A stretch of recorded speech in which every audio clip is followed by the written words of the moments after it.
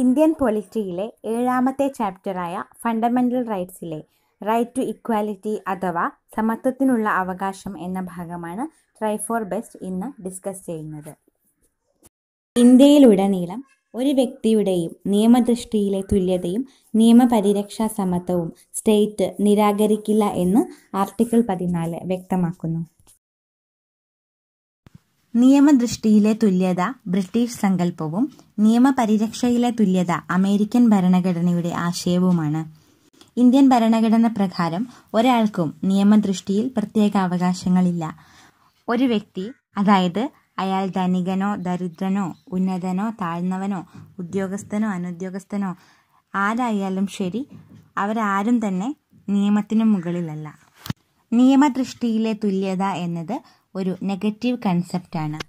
Equal protection of law വ്യക്തമാക്കുന്നതെന്തെന്നാൽ ഒരേ സാഹചര്യത്തിൽ നിയമദൃഷ്ടിയിലെത്തുന്ന ഓരോ പൗരനെയും തുല്യ നിയമപരിഗണനയോടും അവസര സമത്വത്തോടും നീതിനിഷ്ഠവുമായിട്ടായിരിക്കും കോടതി പരിഗണിക്കുക. ഒരേ സാഹചര്യത്തിൽ നിന്ന് വരുന്നവരെ ഒരേപോലെയും വ്യത്യസ്ത സാഹചര്യത്തിൽ നിന്ന് വരുന്നവരെ വ്യത്യസ്തമായും പരിഗണിക്കുമെന്ന് സുപ്രീം കോടതി വ്യക്തമാക്കി. അങ്ങനെയുള്ള സാഹചര്യങ്ങളിൽ ആർട്ടിക്കിൾ 14 വഴിയുള്ള അവകാശങ്ങൾ നിലനിൽക്കുകയില്ലെന്ന് സുപ്രീം കോടതി വ്യക്തമാക്കി. നിയമപരിരക്ഷാ സമത്വം എന്നത് ഒരു പോസിറ്റീവ് കൺസെപ്റ്റാണ്. British നിയമജ്ഞനായ A.V. ഡൈസി മുന്നോട്ട് വെച്ച ആശയമാണ് റൂൾ ഓഫ് ലോ. നിയമത്തിന് മുന്നിൽ എല്ലാവരും തുല്യരാണ് എന്നതുകൊണ്ട് തന്നെ നിയമം ലംഘിച്ചാൽ മാത്രമേ ഒരാളെ ശിക്ഷിക്കാൻ പറ്റുകയുള്ളൂ. റൂൾ ഓഫ് ലോ എന്നതിൻ്റെ ഭാഗമാണ് ആർട്ടിക്കിൾ 14 ഇക്വാലിറ്റി ബിഫോർ ലോ. കൂടാതെ റൂൾ ഓഫ് ലോ നിലനിൽക്കുന്ന രാജ്യങ്ങളിൽ വ്യക്തി സ്വാതന്ത്ര്യത്തിനാണ് പ്രാമുഖ്യം നൽകേണ്ടത്. പക്ഷേ ഇന്ത്യ ഈ രീതി അവലംബിക്കുന്നില്ല. ആർട്ടിക്കിൾ 14 അടങ്ങിയിരിക്കുന്ന റൂൾ ഓഫ് ലോ എന്ന ആശയം അടിസ്ഥാന പ്രമാണമായതിനാൽ ഒരു ഭരണഘടനാ പരിഷ്കാരം വഴിയും ഇതിനെ എടുത്തുകളയാൻ പാർലമെൻറ്റിന് സാധിക്കില്ല. നിയമത്തിനു മുന്നിൽ എല്ലാവരും സമന്മാരാണെങ്കിലും പ്രസിഡന്റിനും ഗവർണർക്കും ചില ഇളവുകൾ നൽകിയിട്ടുണ്ട്. സ്വന്തം അധികാരപരിധിയിൽപ്പെട്ട കർത്തവ്യങ്ങൾ ചെയ്തതിൻ്റെ പേരിൽ ഗവർണറോ പ്രസിഡന്റോ ഒരു കോടതിയിലും മറുപടി പറയാൻ ബാധ്യസ്ഥമല്ല. അധികാരത്തിലുള്ള കാലയളവിൽ ഗവർണർക്കോ പ്രസിഡന്റിനോ എതിരെ ക്രിമിനൽ നടപടികളോ സിവിൽ നടപടികളോ പാടില്ല. എന്നാൽ അദ്ദേഹത്തിൻ്റെ അധികാര കാലയളവിന് മുൻപോ ശേഷമോ ഉള്ള സിവിൽ നടപടികൾ പിന്നീട് അധികാര കാലാവധി കഴിഞ്ഞ് 2 മാസത്തിനു ശേഷം നടത്താം. പാർലമെന്റിലെയോ നിയമസഭയിലെയോ സത്യസന്ധമായ ഒരു സംഭവത്തെക്കുറിച്ചിട്ടുള്ള റിപ്പോർട്ട് പത്രത്തിലൂടെയോ റേഡിയോയിലൂടെയോ ടെലിവിഷനിലൂടെയോ പ്രചരിച്ചുവെന്ന കാരണത്താൽ ഒരു വ്യക്തിക്കെതിരെയും സിവിൽ ക്രിമിനൽ നടപടികൾ പാടില്ല. പാർലമെന്റിലെയോ നിയമസഭയിലെയോ ഏതെങ്കിലും കമ്മിറ്റിയിലോ എന്തെങ്കിലും നടപടികൾക്ക് അനുകൂലമായോ വോട്ട് ചെയ്തുവെന്ന കാരണത്താലോ എന്തെങ്കിലും പ്രസ്താവന നടത്തിയെന്ന കാരണത്താലോ ഒരു MLAക്കോ MPക്കോ എതിരെ യാതൊരു കോടതി നടപടിയും പാടില്ല. നിർദ്ദേശക തത്വങ്ങളിൽപ്പെട്ട അനുച്ഛേദം 39 ക്ലോസ് B, ക്ലോസ് C എന്നിവ ആർട്ടിക്കിൾ 14 ലംഘിക്കും എന്ന കാരണത്താൽ ചോദ്യം ചെയ്യപ്പെടാൻ പാടില്ല എന്ന് ആർട്ടിക്കിൾ 31C വ്യക്തമാക്കുന്നു. ആയതിനാൽ ആർട്ടിക്കിൾ 31C വരുമ്പോൾ ആർട്ടിക്കിൾ 14ൻ്റെ പ്രസക്തി ഇല്ലാതാകുന്നു എന്ന് സുപ്രീം കോടതി വ്യക്തമാക്കി. അനുച്ഛേദം 15 വേർതിരിവുകൾക്കുമേലുള്ള നിയന്ത്രണം.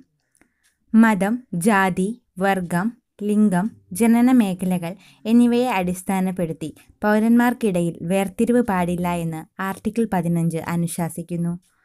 ഷോപ്പുകൾ, റെസ്റ്റോറൻറ്റുകൾ, പൊതുവിനോദ സ്ഥലങ്ങൾ, കിണറുകൾ, പൊതുസ്നാനഘട്ടങ്ങൾ തുടങ്ങിയ സ്ഥലങ്ങളിലൊന്നും വേർതിരിവുകൾ പാടില്ല. അനുച്ഛേദം 15 പ്രകാരം ചില ഇളവുകൾ അനുവദിക്കുന്നുണ്ട്. സ്ത്രീകൾക്കും കുട്ടികൾക്കും അതുപോലെ സാമൂഹ്യമായോ വിദ്യാഭ്യാസപരമായോ പിന്നോക്കാവസ്ഥയിൽ നിൽക്കുന്ന വിഭാഗങ്ങളിലെ അംഗങ്ങൾക്കും ചില പരിഗണന നൽകാൻ സ്റ്റേറ്റിന് അവകാശമുണ്ട്. കൂടാതെ ഈയിടെ 103ാം ഭരണഘടനാ പരിഷ്കാരം വഴി സാമ്പത്തികമായി പിന്നോക്കം നിൽക്കുന്ന മുന്നോക്കക്കാർക്ക് 10% സംവരണവും ഏർപ്പെടുത്തി. അനുച്ഛേദം 16 തൊഴിൽ മേഖലയിലെ അവസര സമത്വം. സ്റ്റേറ്റിനു കീഴിലെ ഏത് സ്ഥാപനത്തിലും എല്ലാ പൗരന്മാർക്കും തൊഴിലവസരങ്ങളിൽ സമത്വം ലഭ്യമാകണമെന്ന് ആർട്ടിക്കിൾ 16 നിഷ്കർഷിക്കുന്നു. ജാതി, മതം, ലിംഗം, പാരമ്പര്യം, ജന്മസ്ഥലം എന്നിവ മൂലം തൊഴിൽ നൽകുന്നതിൽ നിന്ന് ആരെയും വേർതിരിച്ചു നിർത്താൻ പാടില്ല. എന്നാൽ ഇതിലും ചില പരിഗണനകൾ നൽകുന്നുണ്ട്. ചില പ്രത്യേക ജോലികൾക്ക് അതാത് പ്രദേശത്തുള്ളവരെ നിയമിക്കാനുള്ള അധികാരം പാർലമെന്റിനുണ്ട്. സംസ്ഥാനതല സർവീസുകളിൽ വേണ്ടത്ര പ്രാതിനിധ്യമില്ലാത്ത വിഭാഗങ്ങൾക്ക് നിയമനങ്ങളിൽ റിസർവേഷൻ നൽകാൻ സ്റ്റേറ്റിന് അധികാരമുണ്ട്. അതുപോലെ മതങ്ങളുമായോ ആചാരങ്ങളുമായോ ബന്ധപ്പെട്ട ഓഫീസുകളിൽ അതാത് വിഭാഗങ്ങളിൽപ്പെട്ടവർക്ക് നിയമനം നൽകാം. അനുച്ഛേദം 17 തൊട്ടുകൂടായ്മയുടെ നിരോധനം. ഏതു തരത്തിലുള്ള തൊട്ടുകൂടായ്മയും ഭരണഘടനാ വിരുദ്ധമാണെന്ന് ആർട്ടിക്കിൾ 17 അനുശാസിക്കുന്നു. അത് ശിക്ഷാർഹവുമാണ്. 1955 untouchability offences act 1976 പരിഷ്കരിക്കുകയും protection of civil rights act എന്ന് പുനർനാമകരണം ചെയ്യുകയും ചെയ്തു. Protection of civil right act പ്രകാരം തൊട്ടുകൂടായ്മയുമായി ബന്ധപ്പെട്ട് നിയമം കുറ്റകൃത്യമായി പരിഗണിക്കുന്ന പ്രവർത്തനങ്ങൾ ഇവയൊക്കെയാണ്. ഒരു പൗരന് തൊട്ടുകൂടായ്മയുടെ പേരിൽ ആരാധനാലയങ്ങളിൽ പ്രവേശിപ്പിക്കാതിരിക്കുന്നത്, തൊട്ടുകൂടായ്മയെ പരസ്യമായി ന്യായീകരിക്കുന്നത്, ഷോപ്പുകൾ, ഹോട്ടലുകൾ, പൊതുസ്ഥലങ്ങൾ എന്നിവിടങ്ങളിൽ പ്രവേശനം നിഷേധിക്കുന്നത്, തൊട്ടുകൂടായ്മയുടെ പേരിൽ ഒരു പട്ടികജാതിക്കാരനെ അപഹസിക്കുന്നത്, പൊതുജനത്തിനു വേണ്ടിയുള്ള ആശുപത്രിയിലോ വിദ്യാഭ്യാസ സ്ഥാപനത്തിലോ ഹോസ്റ്റലുകളിലോ പ്രവേശിപ്പിക്കാതിരിക്കുന്നത്, തൊട്ടുകൂടായ്മ പ്രോത്സാഹിപ്പിക്കും വിധം നേരിട്ടോ പരോക്ഷമായോ സംസാരിക്കുന്നത്, ഏതെങ്കിലും പ്രത്യേക വ്യക്തിക്കോ വിഭാഗത്തിനോ ചരക്കുകൾ വിൽക്കാതിരിക്കുകയോ സേവനങ്ങൾ നൽകാതിരിക്കുകയോ ചെയ്യുന്നത്. അനുച്ഛേദം 18 ബഹുമതികളുടെ നിരോധനം. സൈനികമോ വിദ്യാഭ്യാസപരമോ ആയ ബഹുമതികളല്ലാതെ മറ്റൊരു ബഹുമതിയും പൗരനോ വിദേശിയോ പേരിനൊപ്പം ചേർക്കരുതെന്ന് ആർട്ടിക്കിൾ 18 അനുശാസിക്കുന്നു. ഇന്ത്യയിലെ പൗരന്മാരെ മറ്റു രാജ്യങ്ങളുടെ ബഹുമതികൾ സ്വീകരിക്കുന്നതും വിലക്കുന്നുണ്ട്.